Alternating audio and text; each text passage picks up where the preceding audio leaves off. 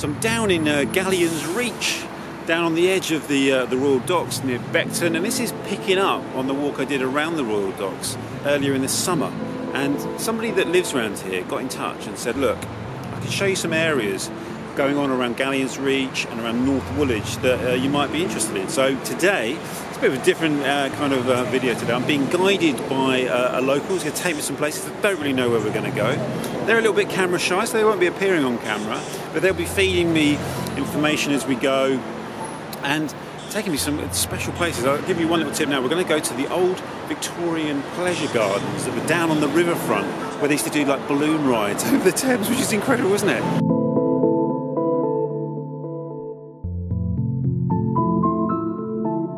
So here you can see more evidence of the enormous amount of development that's going on around this area, Riverside over there. One of the reasons that I'm down here today and I'm being shown around by one of the locals is that this is an area of enormous change, and it's going to look completely different in 10 years' time.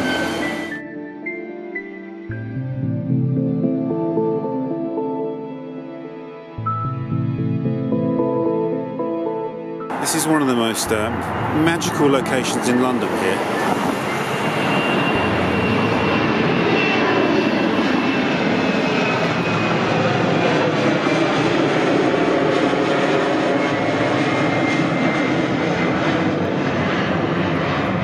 So I came and stood on this bridge when I did the walk for my book This Other London. I did a walk down to Beckton in search of Stanley Kubrick's Full Metal Jacket. I think I've already mentioned that. And at the time I thought this was one of the most stunning locations in London, because you can stand on the bridge over there and the planes come down so low over this bridge, it feels like they're parting your hair. And there's something quite awesome about it, because they're coming into land at City Airport.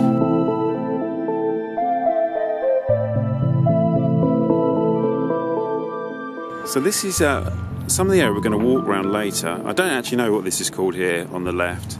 Down the end there you've got Royal Albert Wharf, which is another sort of new development, and I believe that brick building in the middle there, I'll zoom in, that's actually still a working pumping house, which is kind of incredible. And then we're going to walk around there, and then over here is quite an interesting place. You can see the boats down there. And this is Gallions Point Marina, which I believe is currently subject to some evictions. I think the current owners of that wharf, who built it up from scratch, are being evicted, along with all the boats. I'll find out more about that later when we get down there. That's another part of disappearing London. And that dark ridge behind there, I don't know if you can see the dark ridge on the high ground, that's Abbey Woods and Lanay Abbey, which is where I went for chapter 3 of my book, This Other London. That's an amazing location. Maybe we should go back there and do another video, because that's an incredible place.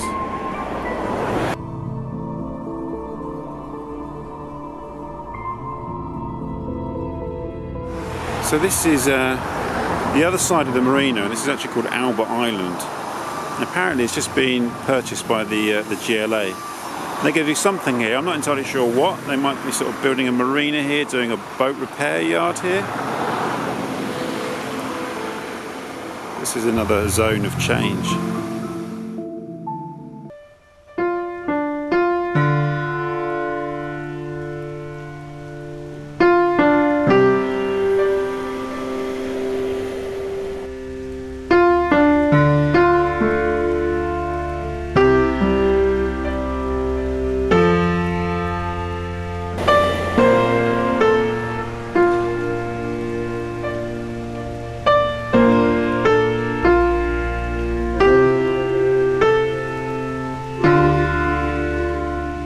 So this is wonderful. This is the Bascule Bridge, and it actually lifts up. I suppose when the big boats are coming through to the docks on the other side there. Obviously now it would be the big yachts, wouldn't it?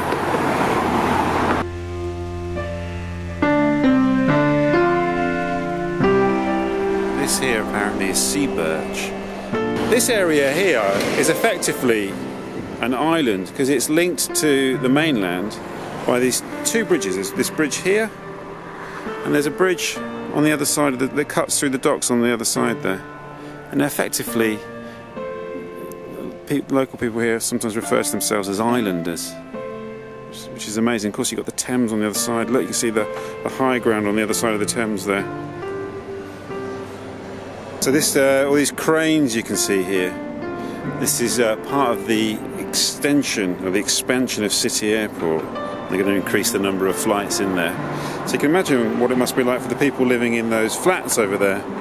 This council estate over there, which will predate the airport, and they're now going to have the runways were currently there, but they're going to add some more runways here, right in front of these flats, which is kind of incredible, really, isn't it?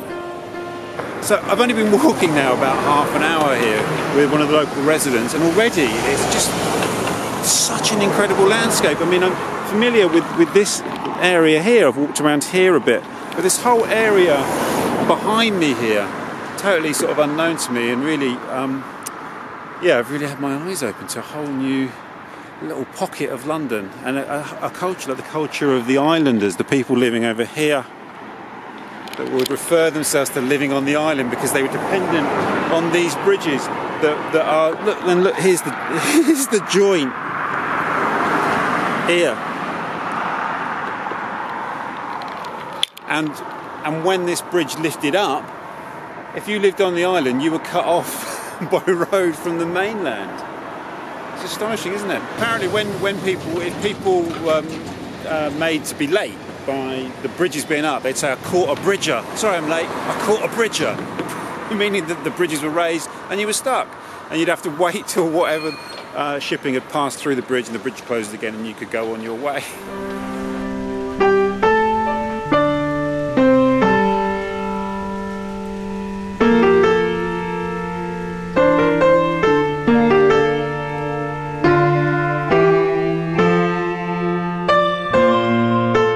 I did in the summer, in the video that I made, I covered some of this terrain you're looking at here, and I came on the far side down past the XL Centre, down the far end of the docks here, because you've got a sequence of 3 docks, the Royal Victoria, the Royal Albert and the George V dock, and my walk ended just over here. So these sort of bright buildings here, I'll zoom in, that is where there's sort of weird round colourful buildings. That's where my walk ended before, an area called Cyprus, bizarrely. And so today's walk is really picking that up and moving it over the other side of the bridge here, and this is the area we're going to walk around here, so you can see how these two videos link together.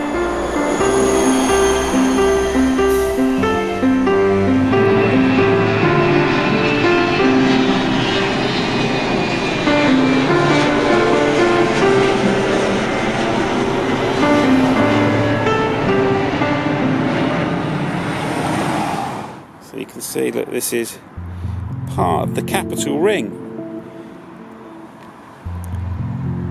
So, like, that is to the London Loop what the North and South Circular is to the M25. That's the way I look at it.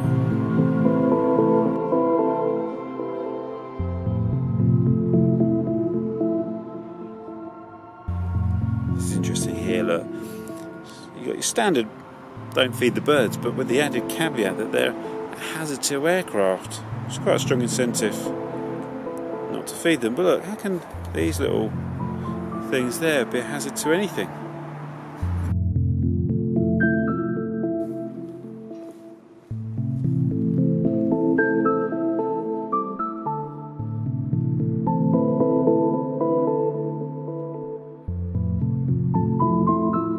This is a really beautiful little spot here, isn't it?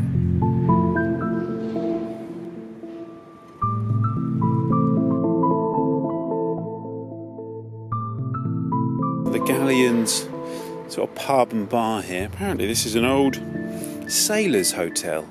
This is where the captains of the boats would have a drink before setting off sail. Some wonderful relief work on this, but it's at least 200 years old, and apparently beneath our feet here there was a tunnel that ran across the river. Isn't that amazing?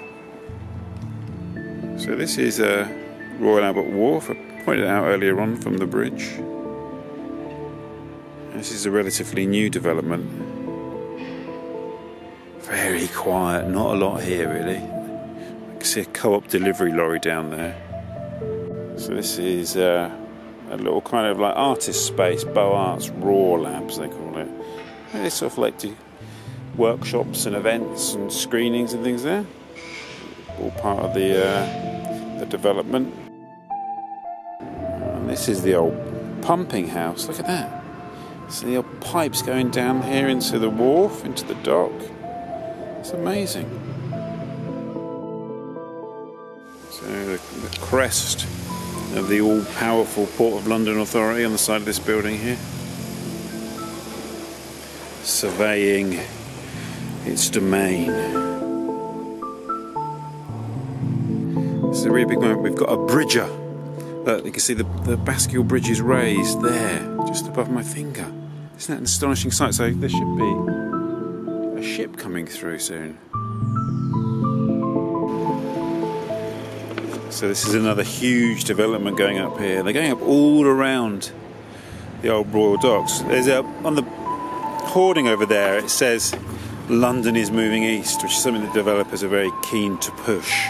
This idea of the centre of gravity in London moving east, fuelled by the Olympic development. What's infuriating about that sign, London is moving east, is that this isn't London. It's the idea that London is only really located in the west and that there was nobody here before the developers turned up. And I've spoken to some of those developers and that is their attitude. It's astonishing really. So this is a development by Telford Homes, which I'm sure will be absolutely full of social housing and affordable housing. I'm positive that is what will be done here to help alleviate London's chronic housing shortage. I try really hard not to be cynical about things like this, I really do. But it comes, if I do occasionally say those little barbed comments about these developments, it's, you know, we do have a terrible housing shortage in London. Price of property is so high because land is kind of at a premium, and when you see valuable building land going over to these developments which aren't really aimed at doing anything to alleviate the housing crisis, really, you kind of, you know, I think it needs to be questioned, doesn't it? Look, I could be wrong about this development. This might be a really positive thing for Londoners. It could be Notting Hill Housing Trust are involved in it, so there's obviously going to be some degree of social housing in here. It's just that when you walk around London, as I do, and you see the work of the local authorities of the past in building large amounts of social housing, particularly after the Second World War, you know, what's being done now doesn't quite stand up against what our municipal forebears provided for Londoners. And today we are still the beneficiaries of in some ways. So this is Atlantis Way. So if you were looking for the lost city of Atlantis, it's down here, obviously. I walked down here about 6 years ago. None of this development to my right was here. So I think this land here was part of the old gasworks. You can see it's all been overgrown. And as you'll have heard me talk about before, it was down in this terrain here that Stanley Kubrick shot his Vietnam War epic Full Metal Jacket. A little bit further along towards Beckton Gasworks, but this land here was part of the gasworks.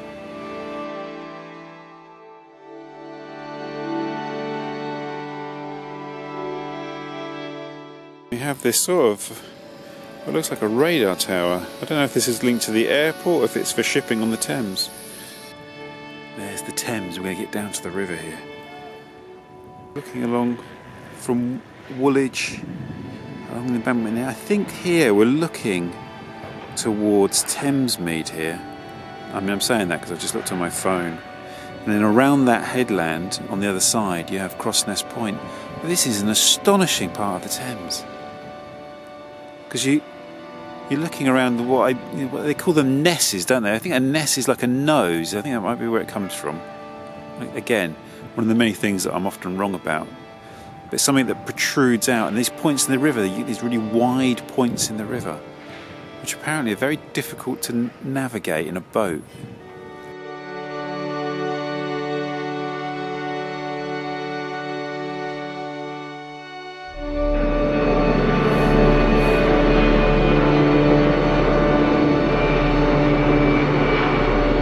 we go. This is Beckton radar station. Just makes me think of the world of Doctor Who and Quatermass again, like when I was over on Swanscombe Marshes. And looking east down the Thames, you can see there the barking flood defences there at the mouth of the River Roding. So it's a confluence of the sacred Roding and the sacred Thames.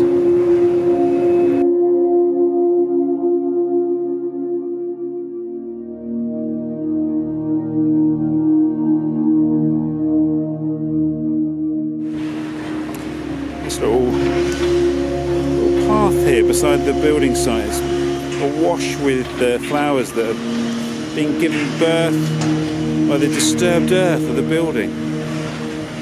One of the nice side effects. You read a lot about that if you're interested in this kind of thing. Richard Maybe's The Unofficial Countryside is the book.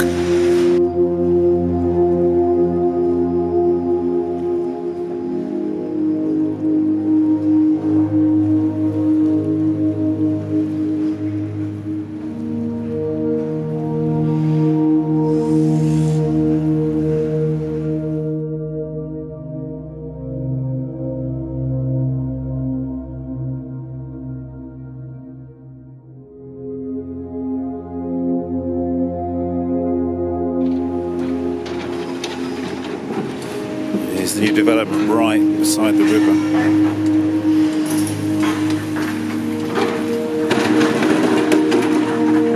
There's a curious, beautiful tree here growing on the banks of the Thames. I'd love to know what it is. If anyone knows what that is, if you could pop that in the comments, I'd be most grateful. I know Little Acorns Landscapes is usually a fantastic source of plant lore and plant identification. If anyone knows, that'd be great.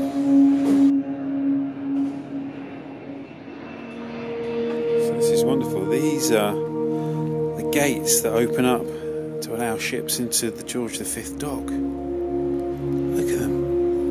They're awesome. And look, beneath my feet here, look, over the bridge, you've got the gap there. And then we pan around and that would open up, opening the way to the George V dock. This is the entrance to the docks here, the other side of those dock gates. So this is now this is the gates to the Gallions Point Marina, and here's the notice of possession confirming the eviction of the people that built this marina from scratch and have been operating it for a number of years. That sadly are being removed by the Mayor of London and the Greater London Authority. So all of this here, this is all going to go. It's all going to be lost to development. The old Gallions Point Marina. Quite like this little footpath sign. Not that you would see it from the road, of course, and you wouldn't know that there's this little footpath here which takes you back down to the river. How wonderful. Look at this fantastic little path here, running along the edge of Albert Island. This is a really magical little world of these little byways, the deserted byways.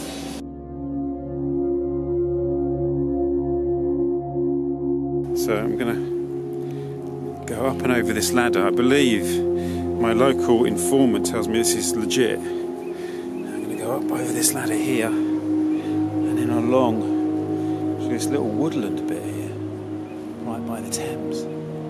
So I've come down the steps and the path continues through here. Wow, this is great. Never would have come down here if I hadn't had this bit of local knowledge. Oh, look down here. Come out with a magical view of the Thames. There's a really beautiful bird there. I think it's a goose, isn't it?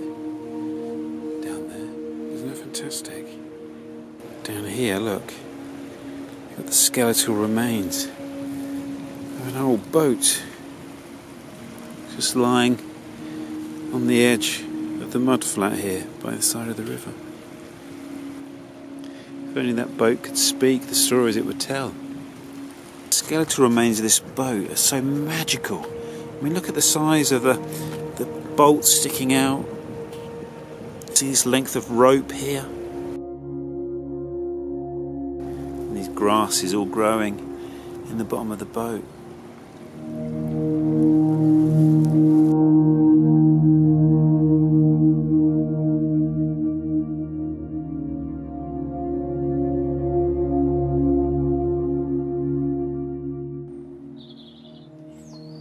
Fantastic down there.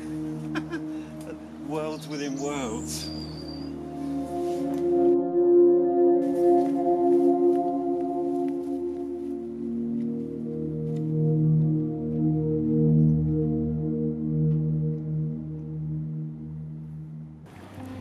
Another one of the many amazing vistas that we've had on this walk. Isn't it incredible?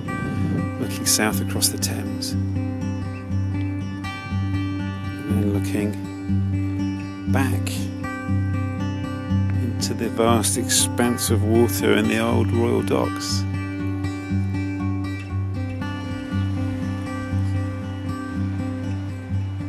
So this is the second beach of the day. Really beautiful. We're blessed by glorious sunshine today. This is a really little magical little spot here. Just down in North Woolwich, on the island, as the locals call it. So this little beach here is just off of Fishguard Way, right near where there was the Island and Wharf shipbuilders. There's so much heritage here that it can almost be overwhelming. Every single footstep is drenched in story and lore, bursting with narrative.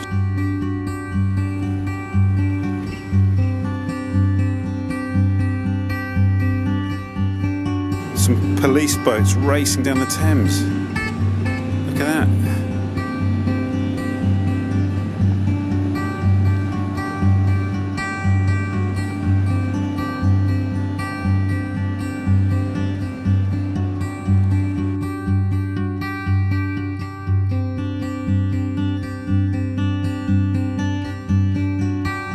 This is coming back now round to the streets of North Woolwich. This is a very old street here that leads down to this slipway. It takes you down into the Thames.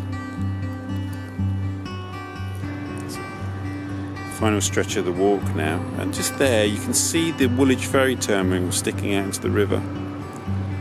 And I've just been told that the old ferries now have gone out of service, and they're just awaiting the arrival of the brand new ferries.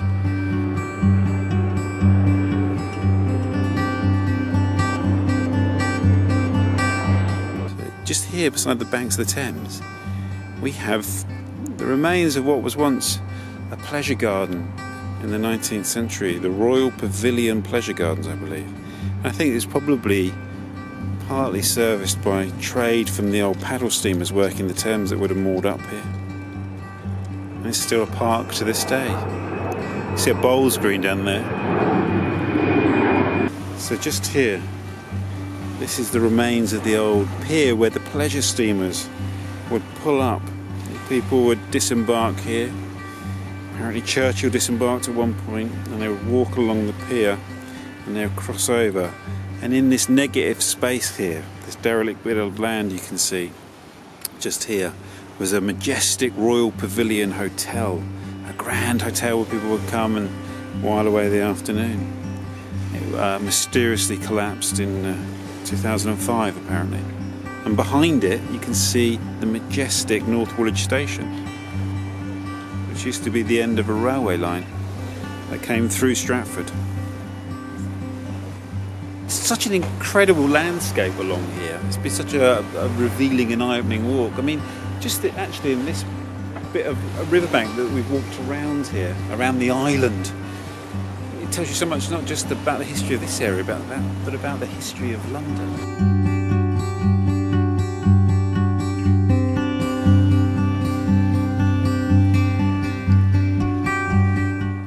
And this here is the beautiful old North Woolwich Station, which I think opened, I don't know really, sometime in the 1840s perhaps, and closed in I think 2005, 2006.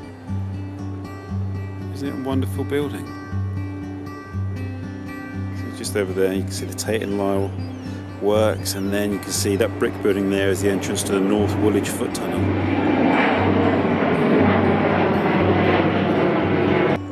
So this is the site of the majestic old Royal Pavilion Hotel. You can sit out there and have a pint looking out across the river.